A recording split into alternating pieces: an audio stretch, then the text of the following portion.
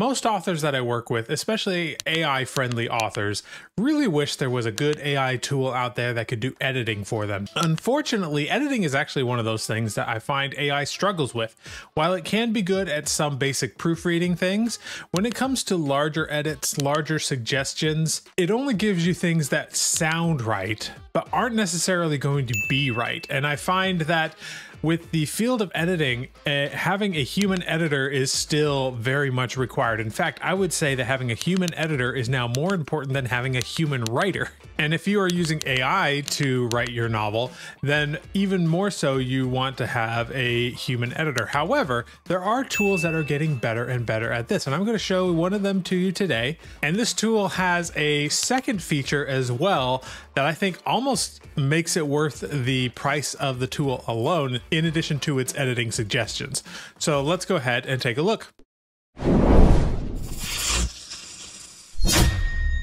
So the tool we're talking about here is called DeepL, not to be confused with Deep Learning, which is a Google department for researching AI, but they've been known for doing a number of things in the past, but they recently released this editing tool that will do basically line edits of your book. If you're not familiar with the different processes of editing, it really boils down to about three. People will have different names for them sometimes, but there's developmental editing, which is the broader, more structural type of editing, the kind that require massive rewrites. Then there's line editing, which is going more on a sentence and paragraph by paragraph level to try and tighten up the words, remove unnecessary words, and just make the overall flow of the sentences that much better.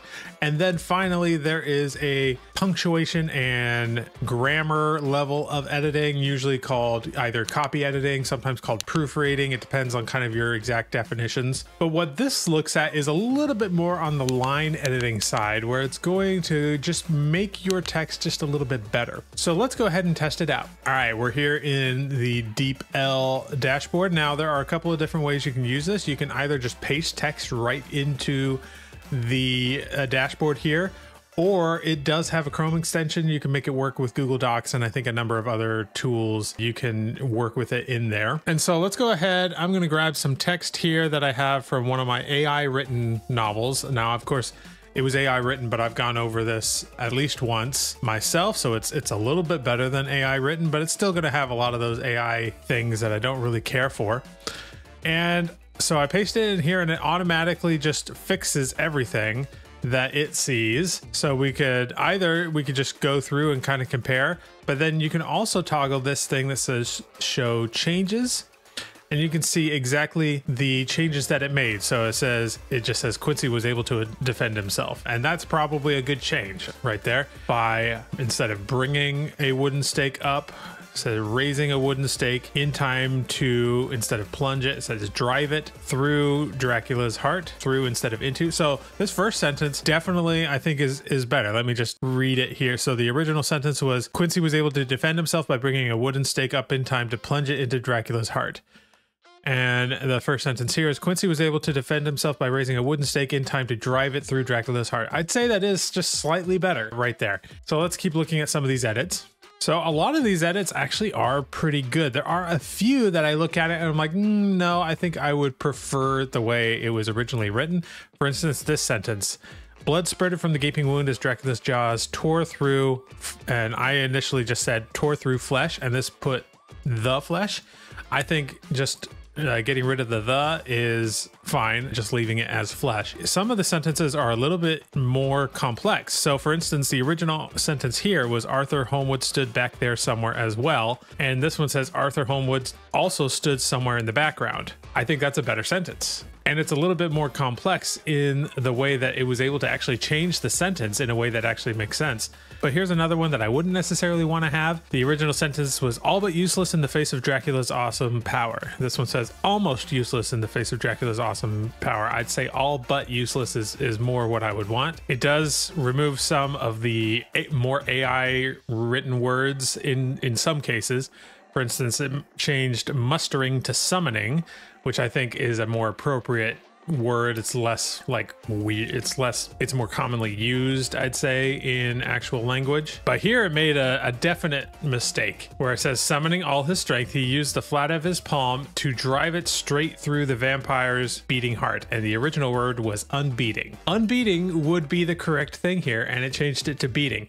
So what I'm seeing here and what I've seen in some of the other tests that I've done is a lot of the edits that it does make sense. And I'd say it's making more edits than I would typically get out of ProWriting Aid or AutoCrit, which does have very good suggestions, but the way ProWriting Aid works is it's not going to do it for you. You have to look at the suggestions and approve them. And I think what authors would really like is just a way to not have to do that, to just let it do all of the edits and just know and trust that the edits it's making are going to be good. Here, unfortunately, we're getting close, but I don't think we're quite there. There are at least, I'd say 90, maybe 80% of these edits are good, and I would leave them.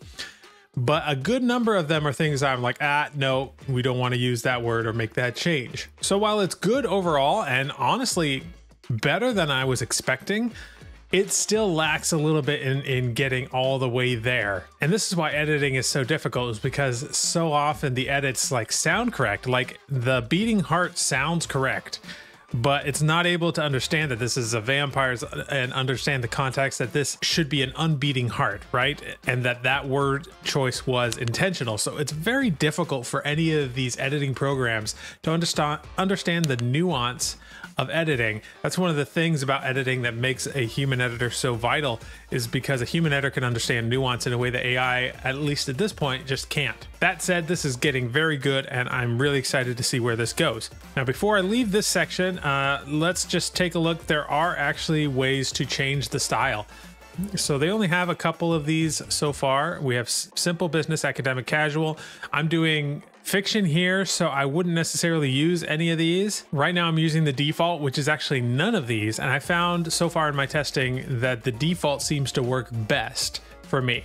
If we wanted to, for instance, select casual and hit apply, these changes completely change here. Weirdly, there's like a lot going on here. So Van Helsing rushed forward, trying to pull the vampire off the dying Quincy, but the vampire was too strong. It's cutting a whole lot of this paragraph. I think this isn't necessarily bad, but it might actually end up being too simple, because this is an important action beat of the story, and it's like cutting too much where you're going to be losing a whole lot of the sort of emphasis around this action beat. Hard to really explain what I mean by that, but it just goes to say, like, when you're doing an action beat, there should be a lot of emphasis, and to make it sound really important what's going on here. And often if you simplify it too much, it's like the reader's going to read past it and be like, wait, what just happened? So that's kind of the things that you could run into. Now, if we tried a different style, let's just go to business and see how it does with that. All right, so we have the sentence here: Van Helsing watched in horror and Mina Harker gasped behind him.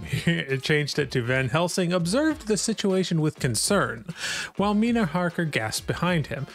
Definitely more business-like, and I'm sure that if this were a business document, it would be much more appropriate. But observe the situation with concern instead of watched with horror. So yeah, it's definitely doing its job. It's just not the job we want it to do.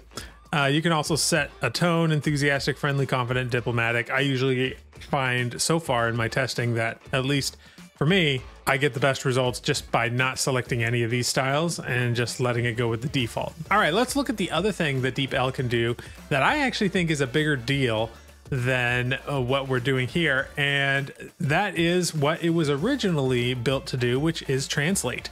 So when you sign up for an account with DeepL, you get this DeepL Write and you get DeepL Translator as well. I think in order to really take advantage of the translation, there's an extra fee that you have to pay. So we'll talk about pricing in a second, but for the most part, they are two separate things. And so if you want to have both, I think it's a little bit of a higher subscription.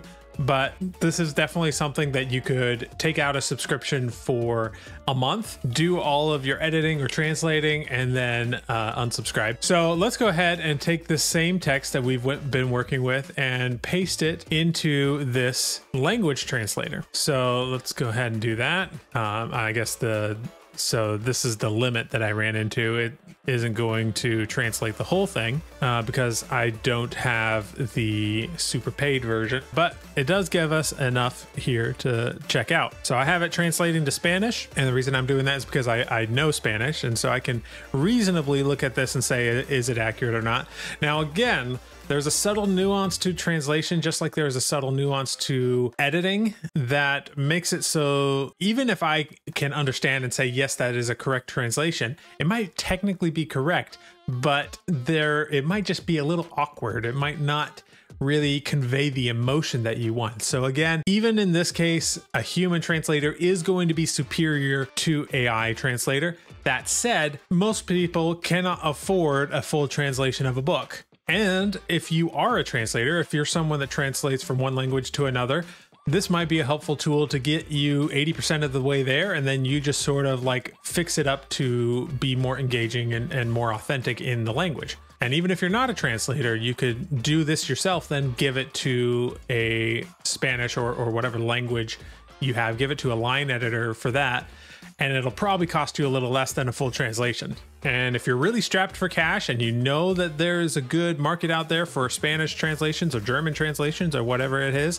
go for it and give it a shot and see if you can make it work. But anyway, if we look at just this first sentence here, Quincy was able to defend himself by bringing a wooden stake up in time to plunge it into Dracula's heart. Quincy solo pudo defenderse levantando una estaca de madera a tiempo para clavársela a Dracula en el corazón. And that seems pretty accurate to me. My Spanish isn't amazing, but I'm able to understand it at least. Let's find the unbeating heart sentence. So mustering all strength, he used the flat of his palm in a quick thrust to drive it straight through the vampire's unbeating heart. Haciendo acopio de todas sus fuerzas, utilizó la palma de la mano para clavarla en el corazón del vampiro que aún no latía. So yeah, they did. Que aún no latía means it wasn't beating. So that's actually pretty good. I think that is a decent translation there, at least as far as I can tell as a non-native speaker of Spanish. You can also select any number of languages. So they have quite a few here, certainly not all the ones that you would want, but right now I'm in the process of learning Chinese. So if I wanted to take this and take my own book and then create Chinese characters out of it and then learn to read my own book with the Chinese characters, like this could be a fantastic resource just for learning a different language. Because you could take it into a program like Link or one of those others. This isn't a language channel, but there's a program called Link, LINGQ.com,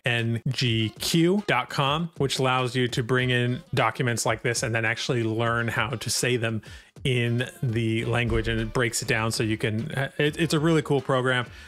Again, that's a side tangent, but this could be a really good use case for that sort of thing. So before I go, let's talk about pricing. Now, if you just want the write section to do the editing, then this is what you're going to be looking at. The DeepL Write Pro costs basically $11 if you are billed annually. So that would be a total of about $131 roughly for a full year. Or you can go monthly, which is a little more expensive per month at $16.50, but only not that much more expensive. Plus you get a free 30 days. So if you want to try it out, which is what I did to make this video, go ahead and try it. You get 30 days to decide if you want to keep it or not. Now, if you want to do more with the translate thing, all of the translation plans also include Write Pro in it.